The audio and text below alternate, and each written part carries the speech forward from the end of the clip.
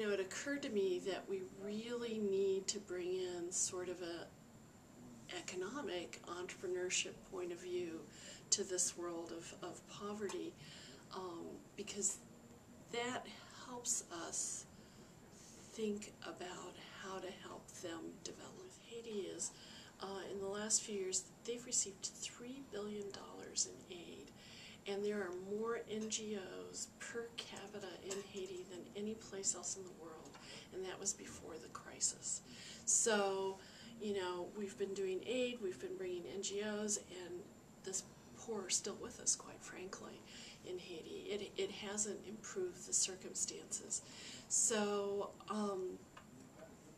one of the things that is important to consider going forward would be market-based approaches to helping Haiti, helping people start businesses, helping people understand kind of that financial pride, if you will, not even ownership, but pride in having their businesses and making a living. One of the things that we should perhaps not lose sight of is that entrepreneurship is certainly something that can help and be part of the solution in generations that perhaps are beginning to lose hope that there's anything else out there.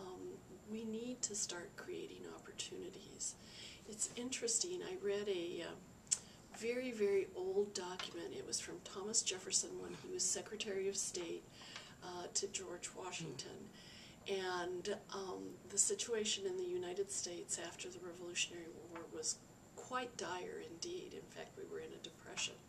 And one of the things that Thomas Jefferson said is, he said, the problem is we don't have any entrepreneurial opportunities in the United States.